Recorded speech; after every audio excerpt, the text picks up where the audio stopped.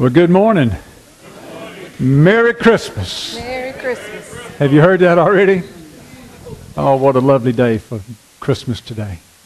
And we come to serve a living Lord that made it all happen for us too. Amen?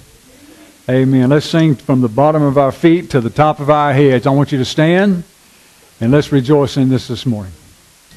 Let's sing.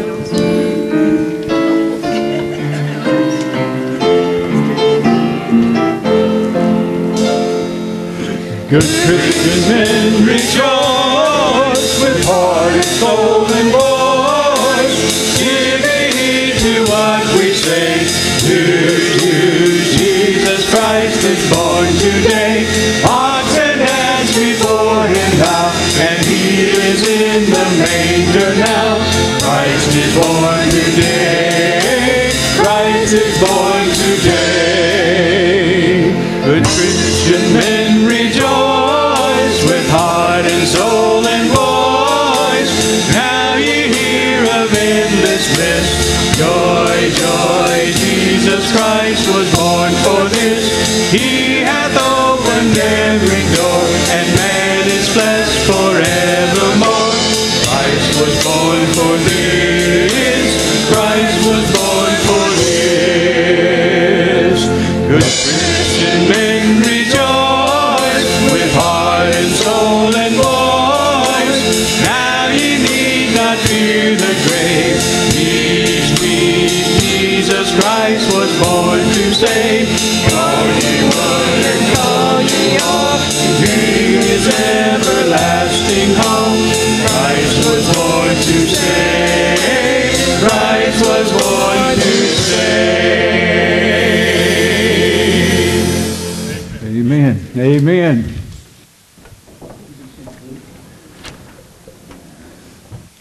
We want to say welcome to each and to every one of you who have joined us here this morning to worship, and what a beautiful day God has given to us to be able to worship him, and I hope and pray that you're here for that reason. If you're visiting with us today and you've never filled out a visitor's card, will you slip up your hand and hold it there for a second and receive a card from these men and fill it out and drop it in the offering plate, and we'll be very grateful to you for doing so.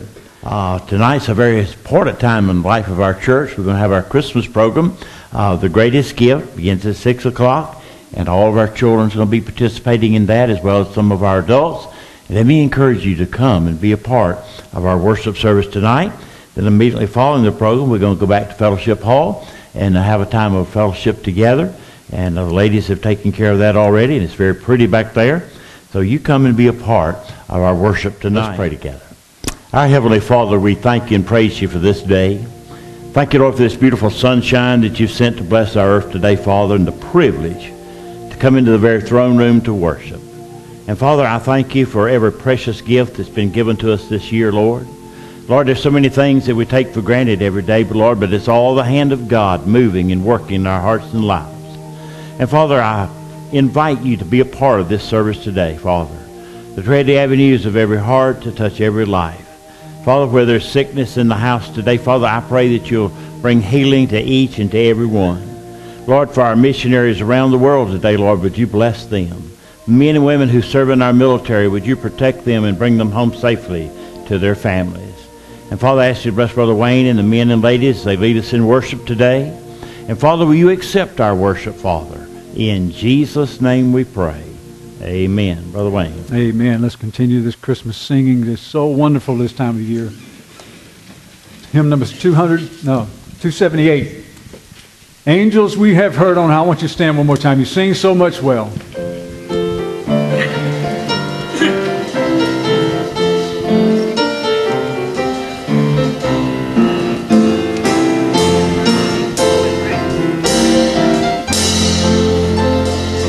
Angels we have heard on high, sweetly singing o'er the plains, and the mountains in reply echo back the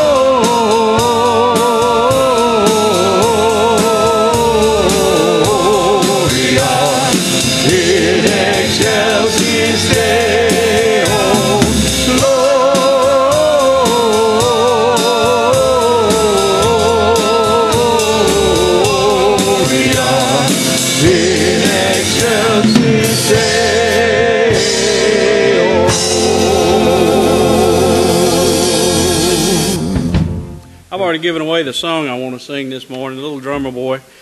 This song, sometimes just thought as a children's song. I've loved it all my life, and about 25 years ago when I became a Christian, it occurred to me that this song is not scripturally correct. There was no drummer boy at the manger, and it kind of made me sad. But then as I read the words to it and thought about the message, this song is not scripture, but it is a parable.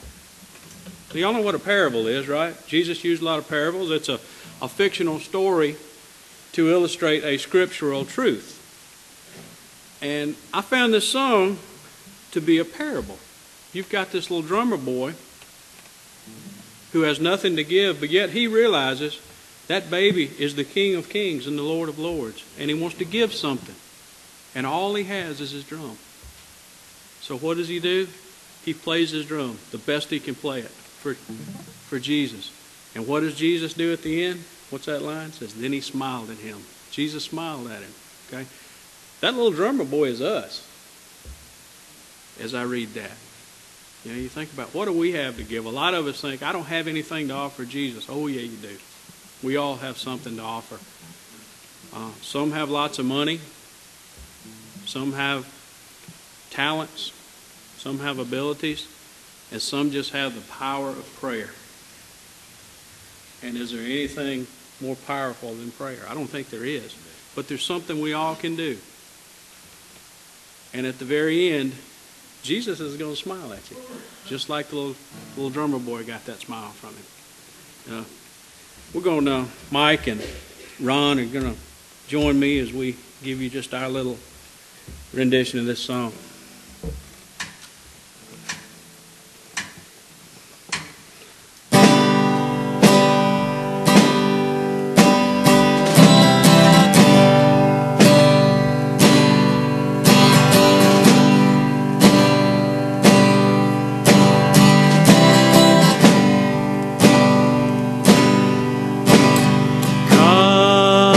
They told me by rum-pa-bum-bum, a newborn king to see by rum-pa-bum-bum. Our finest gifts we bring by rum-pa-bum-bum, to lay before a king by rum-pa-bum-bum, rum-pa-bum-bum.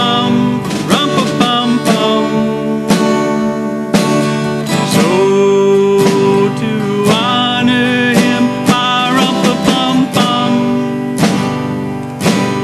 when we come, little baby boy, rum-pa-bum-bum. I am a poor boy too, rum-pa-bum-bum. I have no gifts to bring, rum-pa-bum-bum, that's fit to give a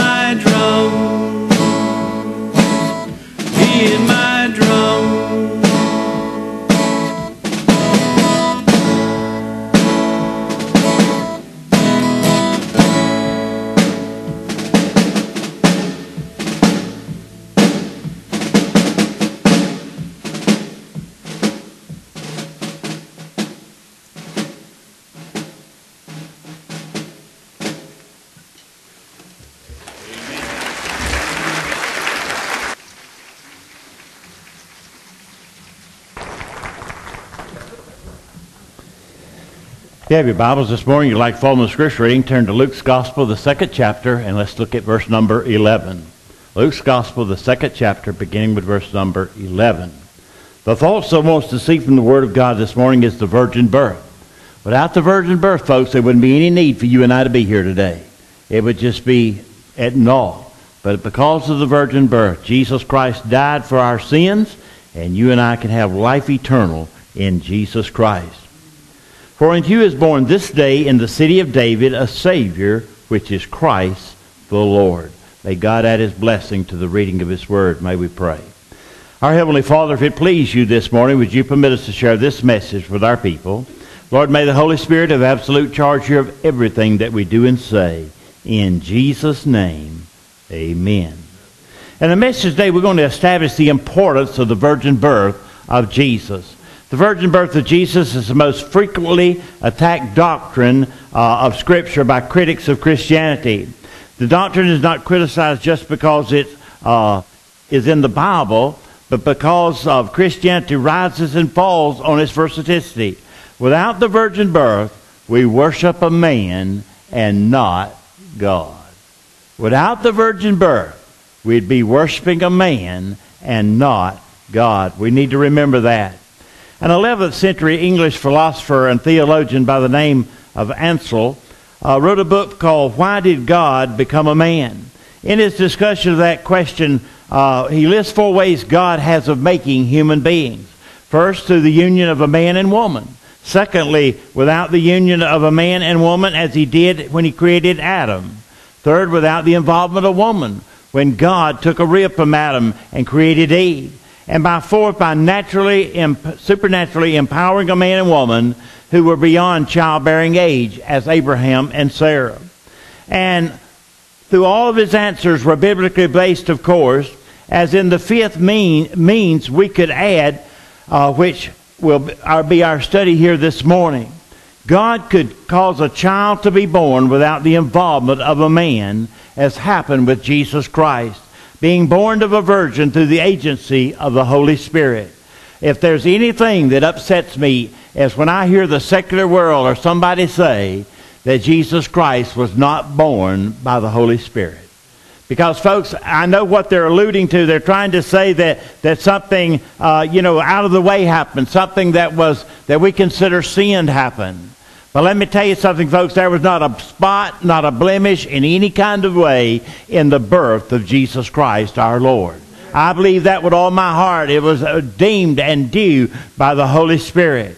Now, there are many Christians today who are confused about the virgin birth.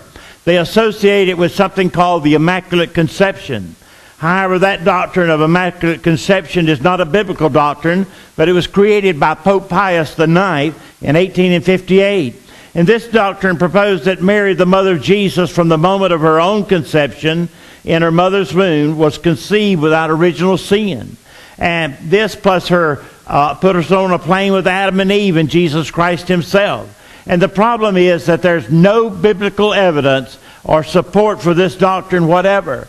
The virgin birth of Christ, however, is clearly biblical, but it has nothing to do with Mary being immaculate or sinless herself. It's all due to the Holy Spirit of God.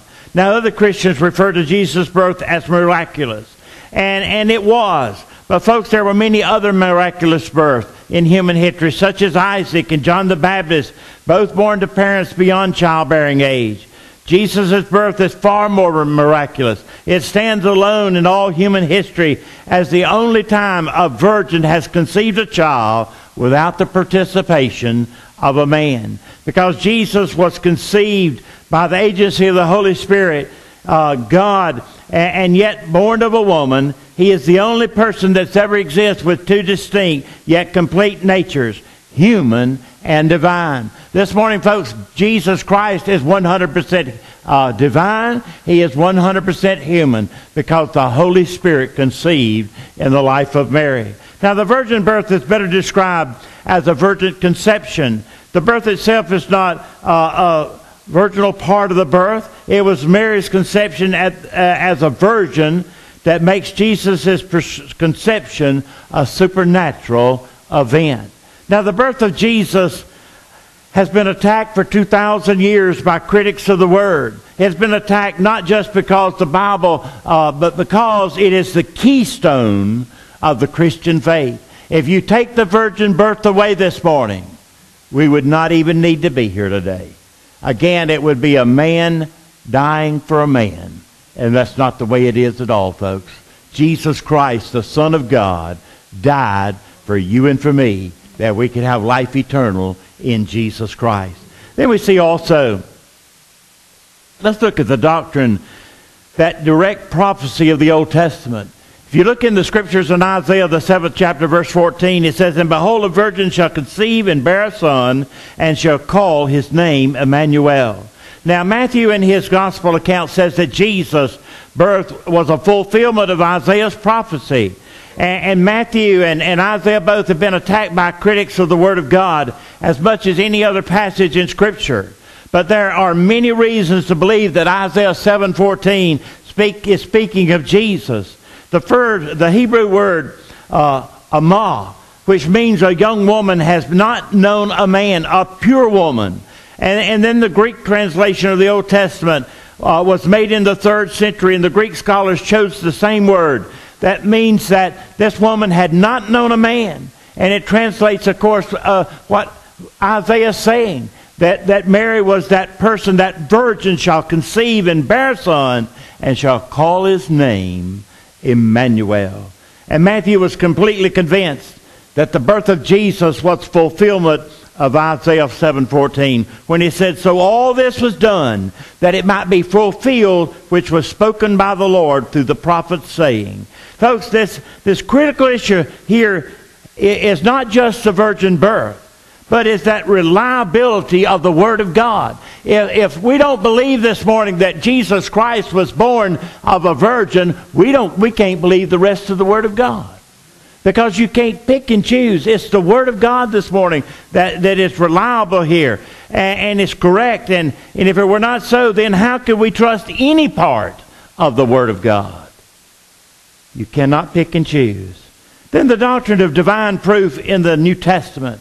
Matthew 1 says, "I have found that there are 6 different ways in which the virgin birth is supported." First of all, if you look on in the chapter in verse 18, specifically says that Mary's conception occurred before Mary and Joseph, came together. That she was found with child of the Holy Spirit before they were married or had been joined together physically. Then she was found with child of the Holy Spirit, verse 18 again. Also says that Mary was pregnant, found with a child of the Holy Spirit, and there was no question that Mary had conceived a child before she and Joseph were married. Then the angel of the Lord appeared unto him. Verse 20 tells about the angel of the Lord appearing to Joseph in a dream to calm his fears about Mary's pregnancy. This wouldn't have happened unless Mary had been pregnant. And the angel told Joseph, "This which is conceived in Mary is of the Holy Spirit. Then the virgin shall be with child." Verse 23. And we've already touched on this, that the virgin shall be with a child. But let me point out, right here, there's a paradoxical nature of this statement. How can a virgin be with a child? From a human perspective, it's impossible. But God breaks that human realm and performs a miracle, and then it's entirely possible. And this is what the Bible says, that God, by the Holy Spirit, caused a Virgin Mary to conceive a child. Amen and amen. Then they shall call his name Emmanuel. Verse 23 again. This verse is a veiled reference to the virgin birth in the name given to the baby, Emmanuel. That name means that God is with us. And folks, this morning, if God's not with us here in the house of the Lord, we need to go home. But when God's in the house with us and He's here with us, and great and wonderful things can happen, and He can do it because He was conceived by the Holy Spirit. We can trust God all the way through eternity. God becoming a human, being born of a human mother, His name shall be called Emmanuel. Then He's the Son of God. If Jesus Christ could see by the Holy Spirit, this negates the involvement of a human father. He was not the son of Joseph in the natural procreative sense. Instead, He is the Son of God. And this fact, folks, does not deny his pre-existence as the Son of God. Dr. Harry Raymer, in his book, The Magnificent Jesus, tells about being part of a committee who was examining a young man who was wanting to be ordained into the ministry. During that examination, it came out that the young man didn't believe in the virgin birth because it is only mentioned briefly by Matthew and Luke, never by Paul, John, and James, or Peter. And Dr. Raymer asked the young man what part of the Bible did he not believe. He said, "I don't believe in the Sermon on the Mount," he replied. "Not me," said Dr. Raymer. I don't believe in the Sermon on the Mount, and after all, it's mentioned only by Matthew and Luke, and not by any other New Testament writers. How many times does God have to say something in order for it to be true? It occurs only once in the Scriptures, and it's true, folks. That's all it takes, one time. And we see that when the virgin birth may be mentioned only by Isaiah and Matthew and Luke, it is assumed by the entire Bible revelation concerning Jesus Christ. And if you remove that virgin birth, nothing else in the New Testament concerning Christ can stand. Because that is the bedrock. That's the basis of the redemption plan for you and for me today. Then that doctrine is critical to the understanding of the Gospels. The gospel of salvation by Jesus Christ, who wholly depended upon that virgin birth.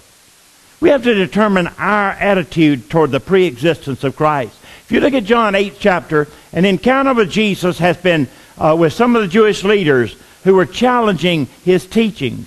And he refers to a relationship that he had with Abraham. And the Jews couldn't understand how this could be true. Jesus said to them, "Most assuredly I say to you, before Abraham was, I am." And Abraham was past tense. And even before Jesus is present tense. Jesus said he existed before Abraham ever came on the scene. Folks, Jesus Christ has always been here because he's God the Father. Always been here. And we have to trust him with that. Jesus did not begin when he was born in Bethlehem.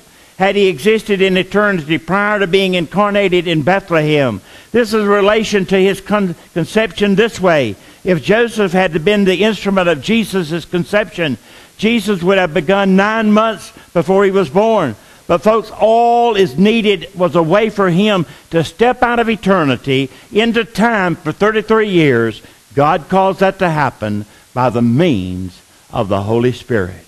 Now we have to determine our attitude toward the Scriptures. Regardless of how many times something is mentioned in the Scriptures, if we say we don't believe, we can't say we believe anything else in the Bible. Because, folks, every bit of the Bible, from Genesis to Revelation, relies on each other. The New Testament proves the Old Testament proves the New Testament. Every bit of it is in order as God ordained it. And you can't pick and choose what you want to pick and choose in the Scriptures. You have to believe all of it or none of it. And if you don't believe any of it, you cannot believe in the virgin birth. Regardless of how many times, folks, we cannot pick and choose. We have to choose. Either the Bible is the true Word of God in its entirety, or it's not. When I hear folks talking about not believing some miraculous part of the Bible, I want to ask them, who gets to choose? What gives you the qualifications to decide which is which and which is true and which is false in the Word of God? I tell you this morning, folks, I don't think I'm qualified, and I don't think you are either. Only God. Only God. Then we have to determine our attitude toward Christ. On many occasions when sharing the gospel, I've asked a person, what do you believe about Jesus? Many times people, especially men, will say, well, I believe that he's the Son of God. And that's a first impression, and with understanding of the non-Christians until you realize what they meant by that description. So I began asking the question a different way, to compare Jesus being the Son of God to his Father with me being the Son to my Father. And folks, that creates a whole different conversation. They knew there was a difference, but they didn't know what it was. Folks, Jesus Christ is our Savior today. We'll never get to heaven any other way except faith in Jesus Christ. Let me tell you, Santa Claus is great. Parties and fun and food are wonderful, and all of us enjoy those things. But the very moment we leave out Jesus, the greatest gift that's ever been given to the world, we begin to fail. We've seen the picture. It shouldn't even be that way. J. Oswald Sanders summarizes the implications of the virgin birth. If the biblical doctrine is not true, the Bible is robbed of its authority. Mary becomes unchastened. Joseph never claimed Jesus to be his son, so if he wasn't Joseph's son, who was he? Jesus' pre-existence is ruled out, which negates the incarnation of God in human flesh. The explanation of his character and that miraculous power is lost. He is not the second person of the Trinity and has no power or authority to forgive sin. Some of you here this morning have shared with me how your loved ones and family have been healed or been blessed this week through surgeries and different procedures that have been done. Folks, if Jesus Christ is not on the throne, none of that would have happened. Men cannot do that. Only God can answer our prayers. And then the doctrine is significant to our lives. The virgin birth is not just the theology doctrine. It imparts our lives in a practical way as Christians. The plan of God for our salvation. If you look in Romans, the 5th chapter, verses 12 through 17, we learn how salvation was brought to the human race. Death and sin entered the world through one Adam. And grace and salvation also entered through man, Jesus Christ. And if Jesus had been born of two human parents, he would have inherited the sin of Adam, and folks, along with the rest of us, he would have been a sinner. But he's not a sinner. His Father is the Holy Spirit. He didn't have to die, have someone die for him. He was a perfect person. His sins were never. And then the plan of God for an aggravated.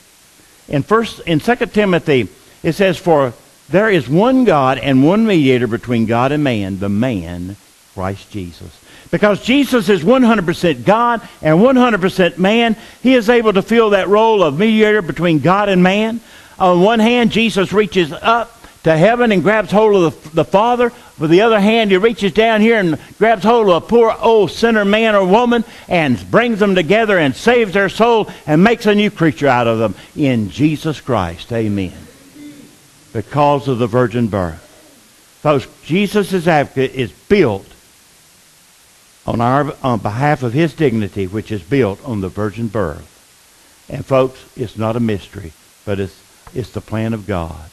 And then the plan of God unlocks the mystery of Christ's death. Growing up and learning the truths of Christianity, I remember wrestling with the concept of Christ dying for the sins of the whole world. But while I have not yet resolved all the mysteries of God, understanding the virgin birth of Christ helps everyone to understand the efficiency of Christ's death on the cross. He died sinless, spotless for you and for me.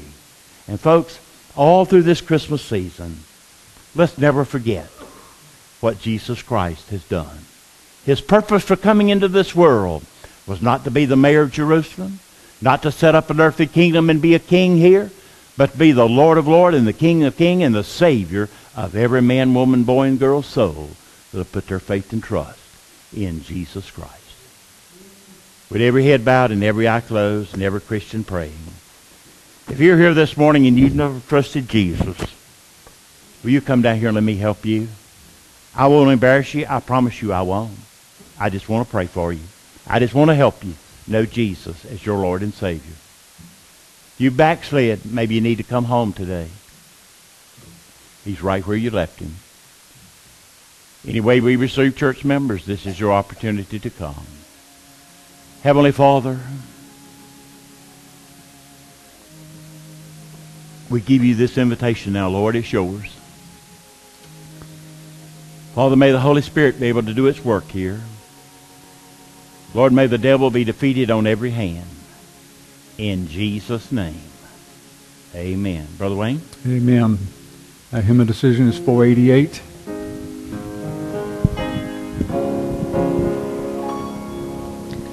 Just as I am without one plea, but that thy blood was shed for me, and that thou bidst me come to thee, O Lamb of God, I come,